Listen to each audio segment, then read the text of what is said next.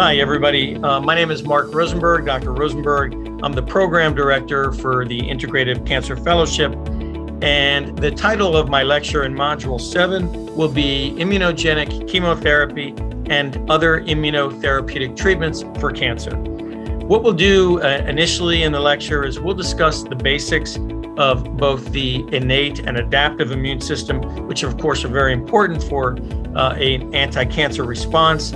We'll discuss how the current immunotherapy drugs work, meaning their mechanisms of action. And we'll also touch on the importance of the gut microbiome for an adequate anti-cancer response. A lot of research going on into the gut microbiome. We'll also discuss a novel concept called chemoimmunotherapy, which involves administering chemotherapy in a fashion that actually stimulates instead of inhibits an immune response. And finally, we'll discuss an experiment that I am performing at University of Michigan with the goal being to eliminate tumor clusters from the bloodstream.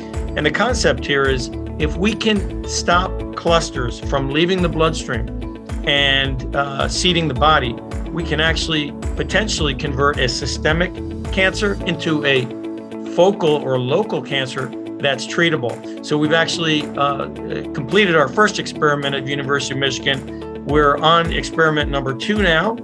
And hopefully by the time I speak in Boston, I have some exciting news to present. Thank you.